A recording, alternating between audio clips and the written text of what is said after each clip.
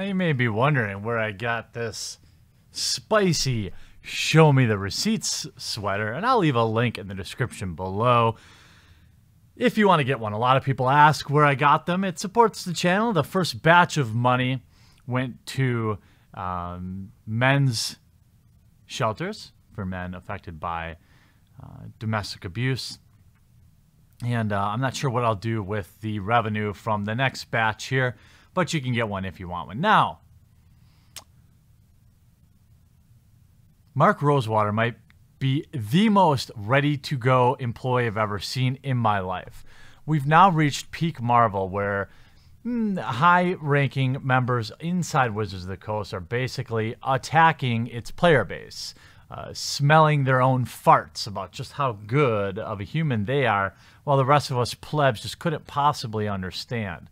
And I actually didn't see this, and I want to thank Tara Sophia from Magical Tabletop Girls for sharing what is probably the most cancerous blog-a-tog to date. We have Frexia Things asks, in the ongoing representation efforts by Wizards, left-handed midget serial killers born in Croatia named Steve seem to be left out. When is the discrimination going to end? Now, obvious troll is obvious. We all know this is a joke, but Mark Rosewater cannot possibly miss an opportunity to publicly shame people for having fun or the players of his game. This is the same behavior we see with morons in the comic book industry. Just ask the former executive director or whatever from IDW who just got fired because his company, a comic book company owned by Hasbro's revenue was down 91%, completely unrelated to the insane injection in social justice in all their comics, I'm sure. His reply, I know that you're going to mock diversity and inclusion. You're trying to. But I think it comes from an ignorance of what it actually feels to be excluded. Are you fucking kidding me, Mark Rosewater?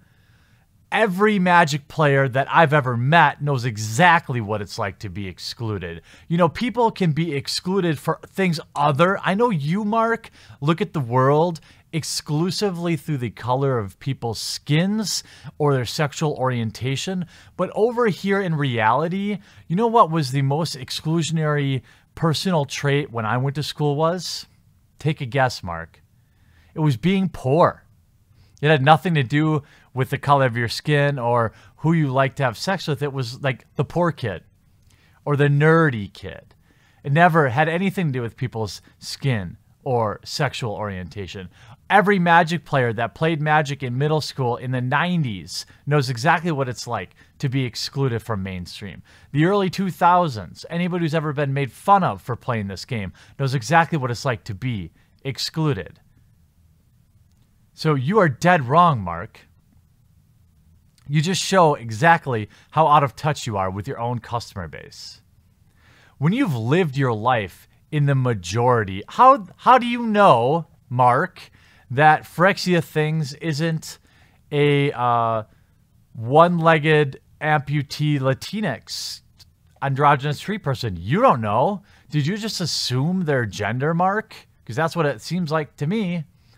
It's easy to take for granted that you see you yourself represented in the products and entertainment that you use.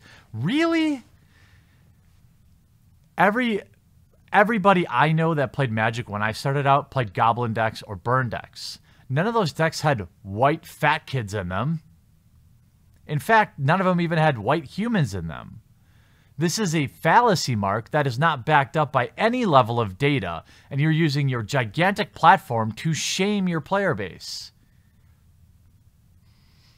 But every time we reach out, and I'm not exaggerating, every time, and represent a new segment of people, I get heartfelt messages from them about what it means to see themselves in the game. Bullshit, Mark. Publish them all. I want to see them. Just redact their name. Because as far as I can tell, there's not any fat neckbeards in the game. And there's a shitload of us playing it. That entire premise falls apart when you look at the people that play the game. You think there's a lot of people that look like Gideon that play this game? How about the females? A ton of them look like Liliana to you? Not from what I've seen, but apparently when you live in an ivory tower over in Seattle or whatever, you don't get a lot of time to get down to the local game store to see who plays your game, or get to a GP to shake the hands and rub shoulders with the people that play your game, because they look a lot like I do. And there aren't anybody on your cards that look like I do, yet somehow I continue to play your game. How does that work? How do you have 20 million players? The reason Wonder Woman and Black Panther have such cultural touchstones is because it's allowing new groups of people to experience something they've never experienced before. Bullshit. Wonder Woman and Black Panther were both mediocre movies at best. They didn't break any molds. Wonder Woman's been around forever. Black Panther's been around for forever. Sure, a bunch of people saw Black Panther, a mediocre movie. That's fine. I hope they enjoyed their time. I saw it. It was mediocre. But how do you explain then the fact that me, a fat white guy with a beard, wanted to go see Black Panther, a movie about basically a black ethno-state? I don't understand your logic. See, it applies when you're using it to shame somebody, but doesn't apply in real life, right? Did all the people who wanted to see Black Panther, were they all because it was black? I don't think so. I think most people wanted to see the movie because it's a new Marvel movie, and everyone, including every major news outlet, said that it was the best thing since sliced bread. Most of the people that left that movie felt pretty apathetic about it. Pretty meh. It was a meh Marvel movie, and everyone knows it. It's easy to mock that when something so basic to your experience that you don't even realize it's a thing you would miss if you didn't have it. But I beg for you to try and see life through other people's perspectives, just as I always talk about how good designers see the game through different players' perspectives. Try to take the actions that build up the world and make it a better place for everyone, then tear it down for others to make your world better in comparison. Holy projection much, Batman. That's exactly what you're doing, Mark Rosewater. This person, Frexia Things, asked a joke question about the obvious forced diversity you have in the card game, right? This is the question. Look, Mark, like it or not, you are the figurehead for Magic the Gathering, and these are the questions you pick. You take an obvious troll question and use it to write a 4-paragraph virtue signal to shame most of the players in your game, or to basically prop yourself up. And Terra Sophia correctly identifies it when this is exactly how you see yourself. It is. You see all of us regular folk who play your game and buy your $4 booster pack cards as the plebs, and you're here on your pulpit to show us the way. And the way is, I don't know, getting rid of too many white folks in your game. I talked to several Magic personalities on Twitter over this whole ridiculousness, and let me ask you this simple question. How many white people in your card game is too many? How many green dragons in your game is too many? Do you not have black dragons? How many red goblins are too many? Do you not have enough colors of goblin? How many gay goblins do you have? How many androgynous spells? I mean, why is the fireballs red when there are blue flames out there? Aren't they feeling excluded? My point is, there is literally no statistical evidence that this kind of forced diversity has any positive effect on the game, despite how many moronic ideologues continue to spit this. And before you get all triggered and dislike the video, point me any example to where this helped, like anything. And I will give you 100 examples where it didn't. How about comic books? How's all that forced diversity working for IDW when their revenue's down 91%? How's all that diversity working for Marvel Comics? Tanking. When their number one seller isn't selling what the number one seller now isn't selling what the number 10 seller was 10 years ago.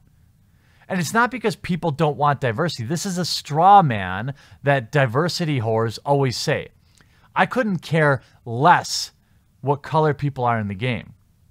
It's just that we all know when you're forcing it. It's obvious when you're forcing it, okay? Like you are right now. And it's obvious when you get on your bully pulpit here to shame somebody for asking a joke or for making a joke. Let me give you some real questions, Mark Rosewater, that you're not going to answer. Since you like to use your blogatog to interact with fans, I guess on your own terms, let me ask you the questions that real players are asking, not your fellow fart sniffers that read your Tumblr blog, okay? You have a few thousand people that read your Tumblr garbage, and you think that's what the voice of the players is. Let me ask you some real questions, Mark Rosewater, head of R&D for Wizards of the Coast. Question 1. Now, if you have any balls at all, Mark, if you have any integrity at all, you'll answer these questions on your blog at TOG, right? Question number 1. What is going on with cardstock quality, and when are you going to fix it? Cardstock quality has been significantly poor for several years now, and the overwhelming majority of players are sick of getting warped cards. When will you fix this? Question 2. What say you about abandoning local game stores and selling exclusive product like Modern Masters, Iconic Masters, Unglued, or Unstable at big box stores? Question 3. How about the negative impact of you literally spending money to hire people to investigate your own customers' social media interactions? Question 4. How about the divisive? It doesn't even have to be about right or wrong. It has to be about how it divides your customer base. What positive benefits have you seen, if any, from pushing your ideologies on your fans? How come Wizards of the Coast put out a banner and public posts for International Women's Day, but did nothing last year on International Men's Day? About 85% of your player base.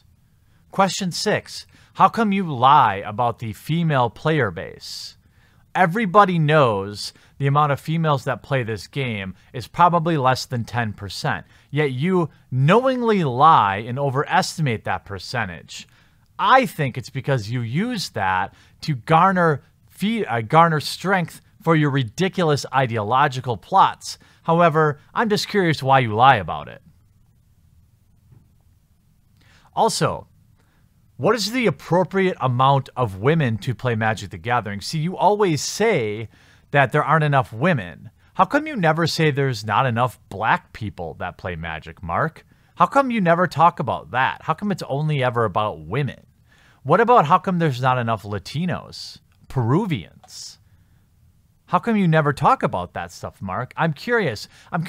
What, in your opinion, is the appropriate amount of black females to play Magic the Gathering? What is the correct amount? I want a real answer, because clearly there is one in your mind. Here's a fun one. Mark, how come you follow Talcum X Sean King on Twitter, a white man who pretends to be black in order to create faux racism and profit from it? He's a racism whore. How come you follow him on Twitter? It seems like a weird follow. That's just kind of an off the arm. I would love to see you, Mark, answer all these questions on your next blog talk. So instead of taking these troll questions that make you feel good to smell your own farts, why don't you answer some real questions from real Magic players? I almost never would call for anyone to be fired.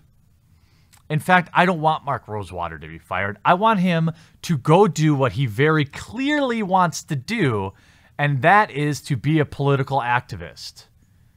Do not use our game for your political benefit. That's exactly what you're doing, Mark. And there are a lot of ways you can get involved, and you can be an activist that don't involve you fucking up our game. How about looking back at the absolute objective failure of Iconic Masters? How about the absolute colossal failure of Masters 25? As the head of research and development, you would think that might be the most important thing to you. I don't know. If it were me and it were my job to be in charge of research and development and doing set design, I'd probably be pretty embarrassed. I probably wouldn't be shaming fellow other Magic players, your customers, publicly online. I would probably be putting my nose to the grindstone and figuring out why the hell those sets failed. But that's just me. Clearly, your mind is somewhere else, and you need to move on and stop fucking up our game. Thanks for watching, and I hope you enjoyed this video. If you want to be notified the next time I upload a video, make sure you subscribe and take a moment to turn on notifications. If you want to support the cause of this channel, it survives because of the amazing generosity of those that choose to back me on Maker Support. The link is in the description, and hopefully you'll consider backing today.